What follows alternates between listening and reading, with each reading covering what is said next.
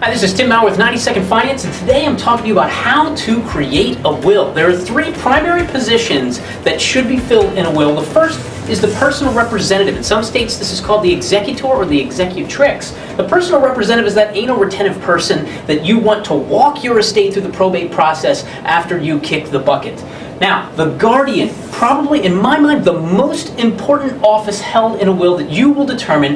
This is the individual who will actually raise your children. They will be the new parents of your children. If you have minors, you need to be making that decision, not the state, and that's what happened if you don't make the determination. Now we have the trustee. The trustee is in charge of the house, the investments, the cash, the life insurance that you will guide into the testamentary trust. The trustee will be given instructions by you as to how the money should be doled out to the kids. The question here remains, if you just have a whole bunch of life insurance and you give it straight to the kids, well, what would you have done with $1 million if you were 18, 19, or 20? I know what I would have done. It wouldn't be the right thing. The trustee is in charge of making those decisions. Now, of course, you should consult with your attorney as you make your own estate planning documents. Tim Maurer, 90-Second Finance.